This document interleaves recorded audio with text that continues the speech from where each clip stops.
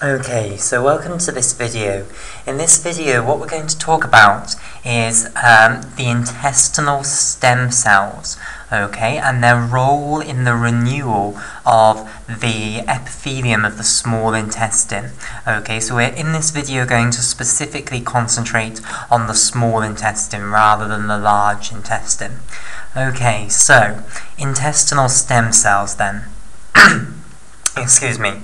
Right, so we're going to start off by discussing the anatomy of the small intestine, and then we'll move on to the histology, because a good understanding of the histology of the small intestine is utterly essential for us to be able to discuss the role of intestinal stem cells. Okay, we'll then discuss the role of intestinal stem cells in the renewal of the epithelium of the small intestine, because the epithelium of the small intestine is not just constant. You don't just have epithelial cells which remain there for your entire life. They are continuously replaced, basically, and shedded into the lumen of the intestine. Okay, and we want to look at the role, the crucial role that the intestinal stem cells play in generating these new cells that are going to replace the ones that we're losing, basically. Okay, right. So we're going to start off by discussing the macroanatomy of the small intestine, just so that we're all clear on that, and then we'll discuss the more microanatomy, the histology, and then we'll move on to the role of the intestinal stem cells. Okay, right. So we'll show the anatomy of the small intestine in the context of a few other portions of the gastrointestinal tract. So we'll start our drawing here with the esophagus. Okay, so this tube here, this represents the esophagus. Okay, now I'm using the silly British English spelling of esophagus just because that's the spelling that I was brought up with. But if you prefer to use the American English spelling of esophagus, just get rid of that O there. Okay, right, so here is our esophagus in green. Okay, then it's going to enter the stomach here. So this is going to be the stomach, like so. Okay, and then in between the esophagus and the stomach, you're going to have a sphincter. And this sphincter is a thickening in the circular smooth muscle that surrounds the esophagus, which is capable of contracting and therefore constricting the lumen of this tube and stopping contents from moving between the two structures, between the stomach and the esophagus. So that's important in preventing stuff from the stomach going back into the esophagus. Okay, so this sphincter is known as the gastroesophageal sphincter. Okay, so gastro means pertaining to the stomach, esophageal means pertaining to the esophagus, so this is the sphincter between the stomach and the esophagus. Okay, right, so I'll underline the gastroesophageal sphincter in red here. Okay, right, then after the gastroesophageal sphincter you have the stomach here.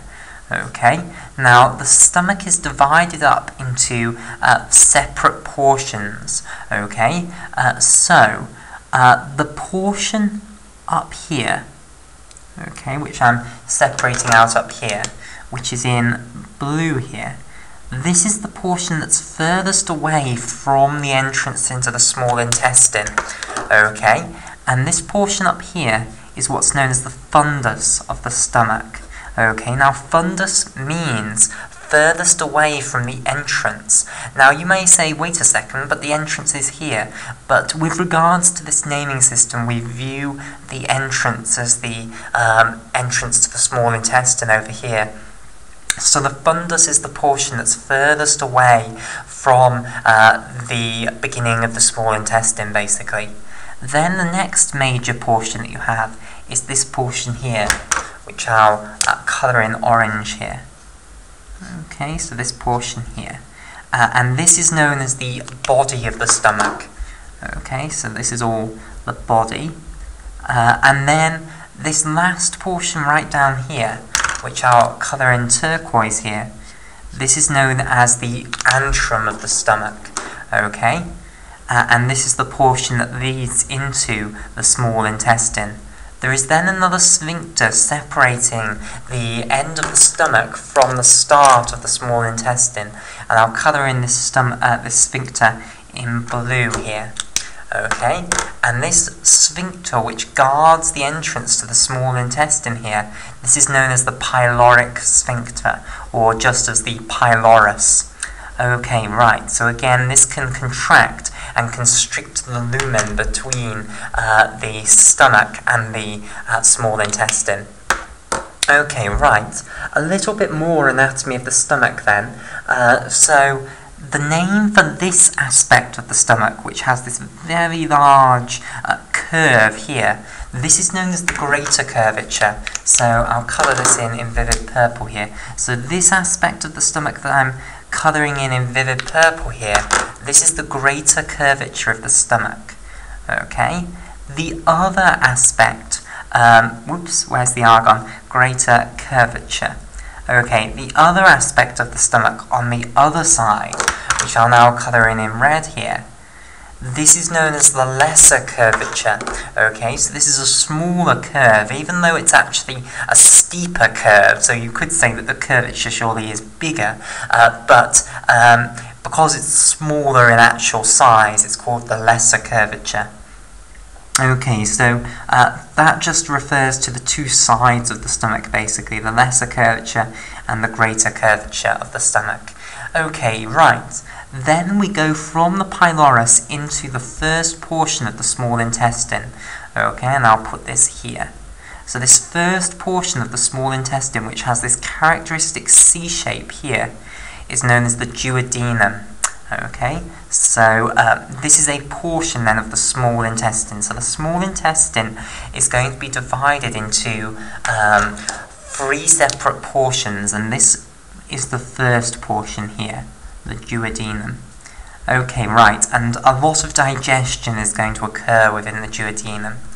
Okay, then, after the duodenum, the next portion of the small intestine is called the jejunum. Okay, and this folds this way and then folds this way as well. Okay, so all of this is the next portion of the small intestine, which is known as the jejunum. Okay, right, and I think I'll colour in the jejunum in turquoise here. So all of this is the jejunum. The final portion of the small intestine, which is then going to feed into the beginning of the large intestine, is the ileum, or the ileum, however you want to pronounce it. So this last portion here is the ileum. Okay, and I think I'll colour in the ileum in vivid purple here. So this is the final portion of the small intestine, the ileum. Right, so that's the macroanatomy of the small intestine. We are dealing with the jejunum, the duodenum, the jejunum, and the ileum all put together. All of them together make up the small intestine. Okay, and I haven't shown the large intestine in this diagram, but the ileum will be feeding into firstly the cecum, and then the ascending large intestine, the transverse large intestine, and then the descending large intestine. Okay, right, so we are now going to look at the structure of the wall of the small intestine. So effectively we're going to take a cross section through this. So you can imagine taking your small intestine here, okay, then cutting through it like so, and we're now going to have a look at the structure of the wall. Okay, so effectively we're now going to look at a picture like this, but we're just going to look at a little section of it. So we're now looking through the tube is here, and we're going to look at the wall of the small intestine basically, and it's pretty much the same for the duodenum, the jejunum, and the ileum. Okay, so we're just going to take a little picture like this and have a look at the histology of the small intestinal wall then. Okay, right. So we start off with the outermost layer, which is the epithelial cell layer. Now, the small intestine does not just have a smooth epithelium, okay? Instead, it's going to have villi protruding out all over the place. So let me show this. So here is a villus here, okay? And this is a projection which has many epithelial cells on its surface that projects into the lumen of the small intestine. Okay, like so. Then you also have projections inwards into the wall. Okay, so invagination. So there's going to be a little invagination of the epithelial cells here. So you can imagine that this is kind of the sort of basal level of the epithelium, and then it's got projections outwards, these evaginations in the form of these villi, and it's also got projections into the wall, which are these crypts of Leberkuhn, which we'll come back to in a moment. Okay, and then you'll have another villus coming up here maybe. So in between neighbouring villi, you have these crypts of Leberkuhn, like so. Okay, right. So let's label the picture up then. So these two structures here, these are villi. Okay, and villi is the plural, the singular is villus. Okay, so if I just have an arrow to one of them, that's a villus. Okay, and these are projections which are covered in epithelial cells. So let me now separate this layer up into separate epithelial cells here. So these are all epithelial cells which are facing into the lumen of the small intestine. Okay, and then we've got cells down here in the crypts of Leberkuhn, and we'll come back to these structures in a moment because there are special cells down here in the crypts of Leberkuhn. The intestinal stem cells are going to be down here. So first I'll just give you the name of this invagination. So this invagination is called a crypt, okay, of Leberkuhn, okay, which is quite a dramatic name for it. Okay, so then we've got another villus over here, which is also covered in these epithelial cells, like so. Okay, so the epithelium of the small intestine then is overall what's known as a simple columnar epithelium. Okay, so this is known as a simple columnar epithelium. So simple means that you only have a single layer of cells, and we can see that that's true. You don't have multiple layers of cells stacked on top of each other. So contrast that to, for instance, the skin, or rather the epidermis, which has got many layers of cells. Okay, columnar means that each of the cells is kind of column-like. Okay, so it's quite a tall cell, and then it's an epithelium because it is lining the body. Okay, right. So all of these epithelial cells will be sitting on a basement membrane. So what is actually supporting them and holding them where they are? Well, basically it's a protein meshwork that sits underneath these cells, which is known as a basement membrane. Okay, and this protein meshwork of the basement membrane mainly consists of collagen proteins. Okay, so in turquoise here, this is the basement membrane, which mainly consists of collagen proteins. Okay, so there are other proteins in the basement membrane as well. Notable examples include fibrilin and also laminins. Okay, so this is the basement membrane. Right, okay, so that then is the epithelium. Now we will come back to the epithelium later on. Okay, we will discuss all the different types of cells that are on this epithelium, because there's not just one type of cell, there are many different types. But for now, let's just view it as a monolayer of cells, which is the outermost layer of the small intestinal wall. Okay, so this side is facing into the lumen. So this space here, this is the lumen where the food is going to be contained. Okay, right. Now, the next layer that's underneath the basement membrane is going to be known as the lamina propria, and it's going to be a layer of connective tissue. However, it's easier to talk about the lamina propria once we have shown the layer that's underneath that, because the issue with showing the lamina propria is that the lamina propria is going to be a different thickness at different portions of the small intestinal wall. Because, for instance, when we've got these evaginations in the form of these villi, all of this is going to be lamina propria, whereas when we've got invaginations, the lamina propria is going to be much less thick. So it's best to firstly show the layer underneath the lamina propria, and then come back to discussing the lamina propria. So the layer underneath the lamina propria, which I'll draw here, and you can see it already now makes it much clearer because all of this is going to be lamina propria. Okay, this layer underneath the lamina propria is what's known as the muscularis mucosae. Okay, so this is going to be a muscle layer. It contains smooth muscle cells. So there are going to be multiple smooth muscle cells here, so I'll draw a few of these. So these are smooth muscle cells. Now this is not the main smooth muscle cell layer of the small intestine. We're going to have muscularis propria later on, which is a much thicker layer of smooth muscle cells. But you have a small thin layer of smooth muscle cells, which is just lining, which is just underneath the epithelium with the basement membrane with the lamina propria. Okay, so this is a layer of smooth muscle cells then. Now we can discuss the lamina propria. So all of this gap between the basement membrane and the muscularis mucosae underneath, all of this space that I'm colouring in yellow here, all of this is lamina propria. Okay, so that's what I was trying to explain earlier. It's a different thickness depending on where you are looking. If you're looking at the point underneath a crypt of Libacum, you've got a very thin lamina propria, whereas if you're looking at the point underneath, within a villus, then you've got a very thick lamina propria. Okay, so this is a layer of connective tissue known as lamina propria. So lamina just means layer.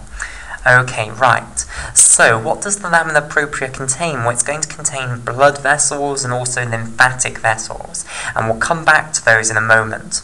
Okay, so one thing that I now want to talk about is what the concept of a mucosa is, because people often talk about this word mucosa with regards to structures like the small intestine. Now, the mucosa means all of the layers that we have now discussed. Okay, so the epithelial cell layer, the basement membrane on which the epithelial cells sit, the lamina propria of connective tissue, and then the muscularis mucosae underneath that, all of those together, those four layers, are known as the mucosa of the small intestinal wall. Okay, so all of this, which I'm now highlighting in pink, this is the mucosa here. Okay, right.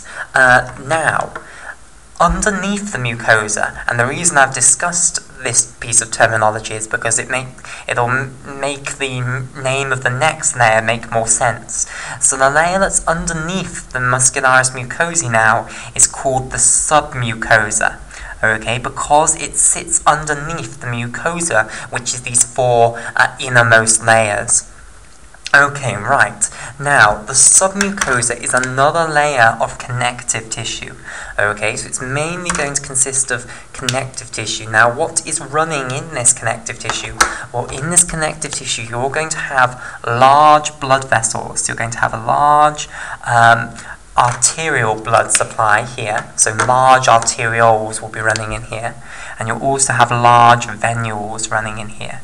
Okay, and then much smaller arterioles will branch off this large arteriole and go into the lamina propria. So they'll breach through the muscularis mucosae and they'll go into the lamina propria. And generally they go right up the villi like so.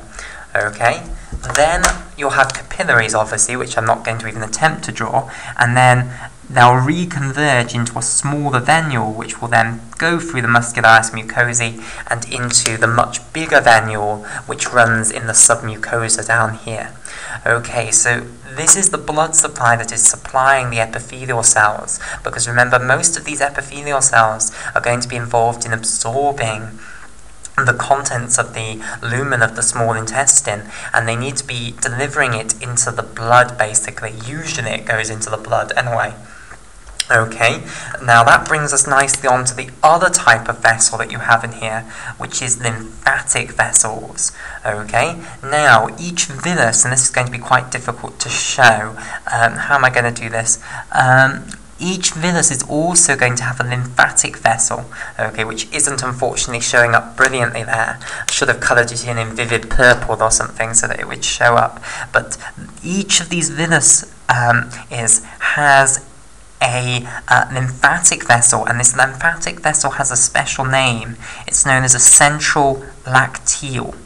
Okay, now basically a lot of the things that the intestinal epithelial cells absorb will go into the blood. However, certain things go into the central lacteals rather than the blood. So, for instance, the chylomicrons, which are lipoproteins, which contain a lot of the fat molecules that have been absorbed by the small intestinal epithelial cells, those will go into the central lacteals rather than into the blood. Okay, so remember, all of the blood will go back into the general circulation via the liver. So it firstly goes through the liver sort of takes bits out and processes it, and then it's dumped back into the general circulation. Okay, whereas the stuff coming through the central lacteals, this doesn't go through the liver first. It will go into the cisterna chyli and then through the thoracic duct back into the superior vena cava. Okay, so some of the things that are absorbed by the intestine don't go into the blood, they don't go through the liver to get back into the central circulation, instead they go through these central lacteals. Okay, and again you have larger lymphatic vessels in the submucosa down here. Okay, so I'll colour the rest of this in yellow to indicate once again that it's a layer of connective tissue. Okay, right, then underneath the submucosa we're going peripherally, we're going further and further away from the lumen towards the outer edge of the small intestine. Okay, so outside of the submucosa you then have the thick layer of smooth muscle cells. So this is the proper layer of smooth muscle cells. Okay, and this layer is known as muscularis propria. Okay, so the proper muscle layer. Okay, now, muscularis propria can be divided into two layers. Okay, like so. There is the circular layer of smooth muscle cells. Okay, and then there is the longitudinal layer of smooth muscle cells. And these differ in their orientations. Okay, right. So all of the smooth muscle cells that are in this circular layer of smooth muscle cells, those will be oriented going round the intestine. Okay, so let me draw on a picture like so. So here is our intestine seen from the side. Okay, now circular smooth muscle cells will be oriented circularly. Okay, so they'll have their orientation going round the diameter of the small intestine. Okay, so remember, if we think about what smooth muscle cells look like, they look like this. Okay, so they have a long axis and then a very thin axis along here. Okay, so basically smooth muscle cells that are in this circular layer will be wrapped around the diameter of the small intestine, whereas smooth muscle cells that are in the longitudinal layer, their long axis will be oriented in the same direction as which the small intestine runs in. Okay, so this is a smooth muscle cell that is oriented in the longitudinal direction. Okay, and this is a smooth muscle cell that's oriented so that it is wrapped around the diameter of the small intestine. Okay, so smooth muscle cells that are in this circular layer will be oriented like so, and smooth muscle cells that are in the longitudinal layer will be oriented like this. Okay, right, so you have two layers then of smooth muscle cells, and these are the proper smooth muscle cell layers. These are the ones which are actually going to contract and move the intestinal contents on through the intestine. So these are the proper ones. Okay, right, and then surrounding the longitudinal layer of smooth muscle cells, you then have the most outer layer of the small intestine. Okay, and this outermost layer of the small intestine is known as the serosa. Okay, now, this basically is the peritoneal covering of the small intestine. Okay, so let me just make sure that you are familiar with the concept of the peritoneum. Okay, so the peritoneum is one of these most difficult concepts from anatomy. Okay, so basically, in your abdominal cavity, you have something called the peritoneal cavity. Okay, and the way that you should view this is like a balloon. Okay, so imagine a sort of rectangular shaped balloon, like so, like what I'm drawing here. Okay, and basically the balloon is full of fluid, okay, known as peritoneal fluid. Okay, so this balloon here is full of fluid, and the fluid is called peritoneal fluid. The surface of the balloon, like the plastic, is made up of a membrane, okay, and that membrane is known as the peritoneal membrane, or just the peritoneum, okay. So, you have one of these structures in your abdominal cavity, okay, and what happens is the abdominal or viscera, okay, including the small intestine, it gets pushed into this peritoneal cavity, but it doesn't actually ever penetrate the balloon. So nothing is actually within the peritoneal cavity. The intestine is not actually in contact with the peritoneal fluid. It just looks as though it is. Now let me explain how this works. So basically, if we view this balloon from the side, okay, like so. So we're now viewing this picture from this side here. Okay, then let's say I'm taking a piece of small intestine here. Okay, so we're seeing the small intestine from the side, so I'll make it look a little bit more convincing, like so. Okay, and I might as well add in a little bit of three-dimensionalism to my peritoneum cavity as well. Okay, so there we go. And now what I'm going to do is I'm going to take my piece of intestine here, which I'll have in blue, and I'm going to press it up against the peritoneal membrane here. So I'm going to effectively just push it into the peritoneum, okay? So I'm never going to break the peritoneal membrane. I'm going to be very gentle so that I never break the peritoneal membrane, but I'm basically just going to push this in. Now what's actually going to happen then? Well, basically, something along the lines of this is going to happen. We'll imagine that the peritoneal membrane is extremely bendable, okay, so it's extremely malleable. So I'm now just pushing my piece of small intestine in, and the membrane is just forming around that, okay? So now it looks like my small intestine is within the peritoneal cavity, but it's not. It is not in contact with the peritoneal fluid. It just looks as though it is because I've pushed it in like that. Okay, and now what I'm going to do is I'm going to push this piece of peritoneal membrane here and this piece of the peritoneal membrane. I'm going to push them together basically. Okay, and what I'll end up with is something that looks like so. Okay, here is my piece of small intestine now suspended within the peritoneal cavity, but I'll stress again, I have not broken the peritoneal membrane at any point, so it is not actually within the peritoneal cavity. It looks as though it is because I've pushed it in like so, okay, and it's suspended by this flap here of peritoneal membrane, or a double peritoneal membrane, because this is two pieces of peritoneal membrane pressed up against one another. Okay, and this is known as the mesentery. Oh well, never mind, I'll write it out again here. So this is the mesentery. Okay, so this is how small intestine gets suspended within the peritoneal cavity, and it's suspended by mesentery at the back. Okay, and this is also how the small intestine ends up covered in a layer of the peritoneal membrane, because as we saw, I've pushed this in here, so there is a layer of peritoneal membrane now covering the small intestine. Okay, so this is peritoneal membrane here in vivid purple. That is what this serosa is. The serosa is a layer of peritoneal membrane that is covering the small intestine. Okay, so this is peritoneum, basically. Okay, right, so that now is the histology of the small intestine. Okay, what we now want to discuss is the intestinal stem cells.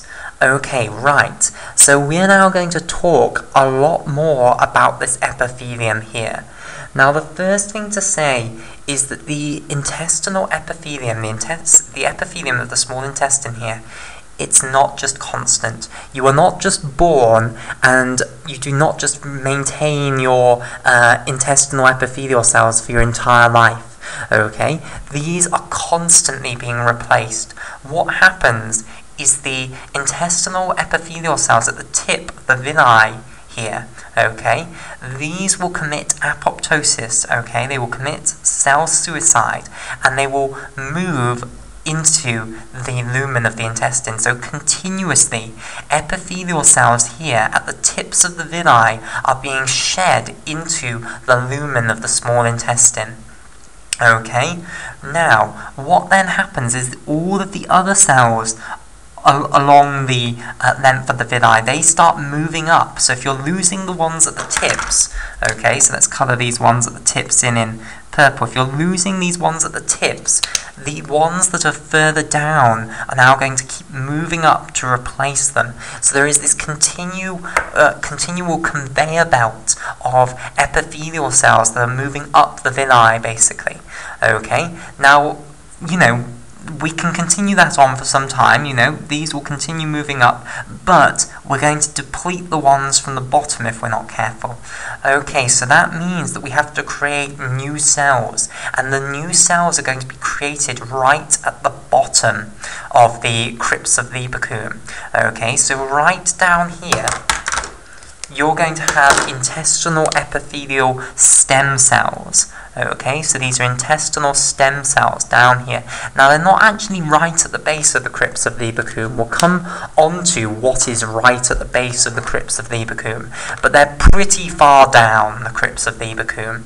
Okay, so these here, these are the intestinal stem cells. Okay, right, and these are going to be dividing and producing new cells which can then differentiate into the different cell types of the intestinal epithelium, and these are what are producing the new cells which are going to feed this conveyor belt and keep a constant supply of cells covering your intestine. Okay, so these are responsible for the renewal of the intestinal epithelium, basically. Okay, right. So, why do you need stem cells? What even is a stem cell? Well, a stem cell is a cell which is not fully terminally differentiated. Okay, so it's not fully specialized. Now, the reason that you need them is because the fully specialized cells which line the epithelium of the small intestine, these can't divide anymore. Okay, so let's discuss some examples of fully terminally differentiated cells that line the epithelium. Okay, so the main type of epithelial cell that most of these epithelial cells will be is what's known as an enterocyte. Okay, and I'll draw a more in detail picture of an enterocyte here. Okay, so enterocytes look like this.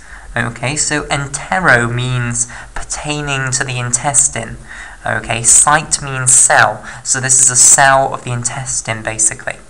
Okay, so we'll say that these cells that are in vivid purple here are enterocytes. Okay, now at their apical face, they do not just have a flat surface. I know that on this picture here I've drawn them with a flat surface, but in reality they don't have a flat surface facing into the lumen. They have a uneven surface here, and they have these little finger-like projections off their apical surface. And by the way, their apical surface just means the surface that faces into the lumen of the small intestine. So apical just means the face that faces into the lumen of whatever tube you're talking about. Okay, right. So these little finger-like projections which project into the lumen of the small intestine, these are known as microvilli. Okay, so the intestine has these large finger-like excuse me, and these large finger-like projections which project into the lumen of the intestine. Okay, each of the enterocytes then now has these much smaller finger-like projections which also project into the lumen, and these are known as microvilli, the small villi. Okay, so this is an example then of a terminally differentiated cell. Okay, so I'll write that here. So this is a fully specialized cell, and it can't divide anymore. Okay, now what are these cells specialized for? Well, they are specialized for the absorption of the contents of the small intestine. So these are the cells which are actually going to be absorbing nutrients out of the lumen of the small intestine and passing them onto the blood vessels and the lymphatic vessels that are within the lamina propria. Okay, so these are responsible for absorption. So these can't divide, however they are continuously apoptosing and passing into the lumen when they get to the tip here. Okay, it's the same for the other types of specialized cells that are within the intestinal epithelium. So let's talk about some of the other fully differentiated cells that are in the intestinal epithelium. So you also have a cell type known as a goblet cell. Okay, and these are much rarer than the enterocytes, but I'll draw a few on here. So here, let's say most of these cells are enterocytes, so all of these ones in purple are enterocytes, and then dotted around occasionally what you'll have is a goblet cell. Okay, so we'll say that this one here in green, this is a goblet cell. Okay, now what is the purpose of a goblet cell? Well, goblet cells are not involved in absorption. Okay, so they're not involved in taking nutrients from the lumen of the small intestine and passing it to the blood vessels within the lamina propria or the lacteals within the lamina propria. Instead, they are involved in secreting mucus, basically. So they are secreting mucus, which is then going to line all of the enterocytes. So all of the enterocytes have a layer of mucus over them, and this mucus is produced by the goblet cells, basically. Okay, now this mucus is to lubricate the surface of the small intestine, because the food boluses need to move through the intestine, and to help the contents move, you have this lubrication over the surface of the small intestine, and this mucus is produced by the goblet cells. Okay, there are two other types of terminally differentiated cells within the small intestinal epithelium. Okay, the next one I'm going to discuss now is known as the enteroendocrine cells. Okay, so we'll have this cell here that's amongst these enterocytes that I've now coloured in yellow. This can be an enteroendocrine cell. Okay, now as the name suggests, these enteroendocrine cells, and it should ideally be one word, okay, these enteroendocrine cells are involved in secreting hormones. So endocrinology is the study of hormones, okay. An endocrine substance is a substance that is released generally into the blood to go and signal to other tissues. Okay, but it's so enteroendocrine cells are going to be secreting many peptides and other hormones or signaling molecules. A good example is serotonin that's secreted by enteroendocrine cells. And these signal to neurons and other things like that that are in the wall of the small intestine as well. Okay, right. So the final type of fully terminally differentiated cell that you have within the intestinal epithelium is not actually present on the villi. It's present right down at the base of the crypts of Lieberkuhn, and these are going to have quite a different lifestyle to these other ones that we've seen so far. Okay, so I'll colour these in red here. These are very different, okay, so we'll discuss these separately to these other three that we've discussed here. So these ones right at the base of the crypts of Leberkuhn here are known as Paneth cells, okay, and they are a part of the innate immune system, okay. The Paneth cells secrete proteins which are antibacterial, which will kill bacteria, okay. So they are involved in trying to keep the intestinal wall infection-free, basically. Okay, and as I say, all of the other intestinal epithelial cells are moving up and outwards, okay, so the enterocytes, the goblet cells, and the enteroendocrine cells, these all move up the villi and then commit apoptosis and then are shedded off. The Paneth cells have quite a different lifestyle. Okay, right, so we'll continue this discussion in the next video where we'll discuss the intestinal stem cells in more detail.